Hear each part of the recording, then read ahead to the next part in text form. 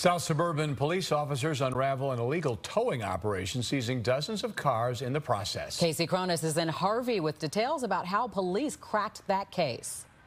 Harvey police say the unlicensed towing company was exploiting drivers who'd just gotten into an accident, demanding outrageous amounts of cash to release their car from a bogus tow lot.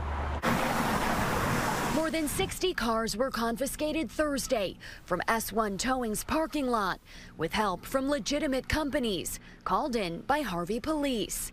Most of the cars were banged up, police even seizing a red tow truck. The bust went down after a city vendor got into an accident on I-57.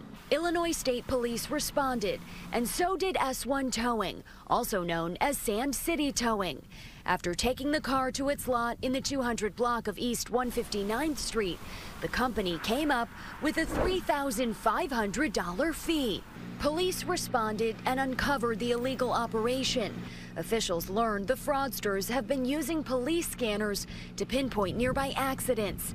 They'd claim to be authorized tow truck drivers, then, according to police, would hit already helpless victims with astronomical fees. Harvey Police Chief Cameron Biddings said in part, the city condemns such dishonest practices and remains committed to protecting its residents and visitors from any fraudulent activities. If you are a victim of this scam, Harvey Police want to hear from you. Officials also say that S1 Towing was significantly behind on its rent and that the owner of the property they were using had been trying to evict them for some time. Reporting in Harvey, Casey Cronus, Fox 32, Chicago.